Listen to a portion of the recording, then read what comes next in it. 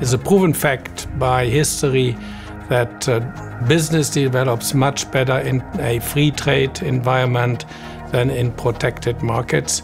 And I think it's a big error to believe that protectionism can create jobs in America. It's just the opposite, and we will see that soon.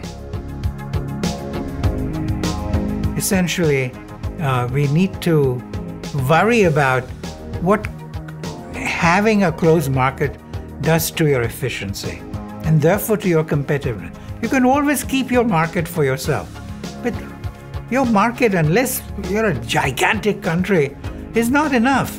People are in international competition, they are competing all over the world. Studies have been done on or in industries that have focused on international trade, where trade is a significant component of the business they do. The wages of those workers tend to be higher than the average wages and tend to be growing. The benefits of trade are not evenly dispersed, but those who participate in global trade have a much greater opportunity to expand jobs, raise wages, and so forth. The potential downsides to global trade, of course, are the reaction of other countries. And we know already today that things which China might do to us will hurt us much more than the benefits of what we could achieve by basically putting sanctions on China. So that's a very, very good example for a very, very complicated situation. In the current debate of is trade decreasing manufacturing employment, there's two views. There are these views that, yes, trade with, particularly with China or countries that are labor intensive, is actually affecting the US. But there's another view that is saying, no, there's automation, there's technological improvement, and mainly it's very difficult because they're intertwined. But trade is probably less important as a driver of wage growth or wage loss than technology. And so most studies would find that automation has played a bigger role in affecting wages and employment than has trade. I just got a fresh Gallup poll, and we asked the citizens, do you think that exporting and importing is good or bad? 75% of Americans say it's good. And if you listen to both sides, to the news and everything else, you'd think that Americans were anti-trade. They're not. They're actually more pro-trade than they've been in 30 years.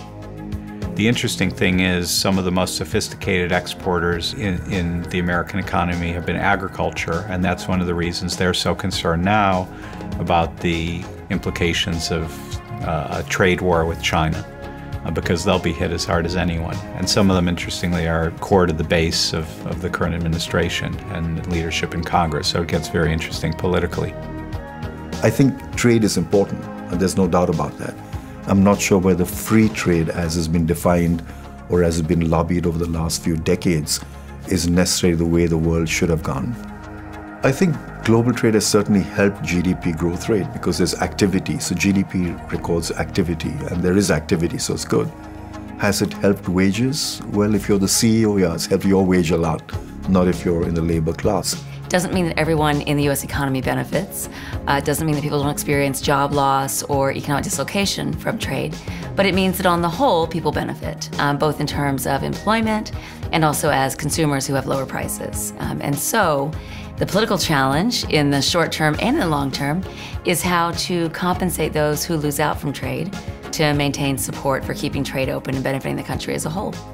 There's not been enough attention paid to those segments of society which are not necessarily benefiting or participating in those benefits from international trade. Going forward, the United States needs to pay much greater attention, both as a matter of trade policy and as a matter of domestic policy, in trying to be able to ensure that those workers are continue to be employed, continue to play a role in economic development. I think there are two or three different things. First of all, there's to be a real deep look at how we train the workforce, not just people, 20-year-olds, but particularly people mid-career, those who aren't as easily going to be able to adjust to the new economy through lifelong learning, through skills retraining, as well as a social safety net for dislocated workers.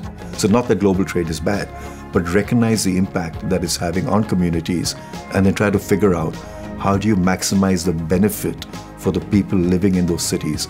That ultimately has to be the objective of every policymaker in every country.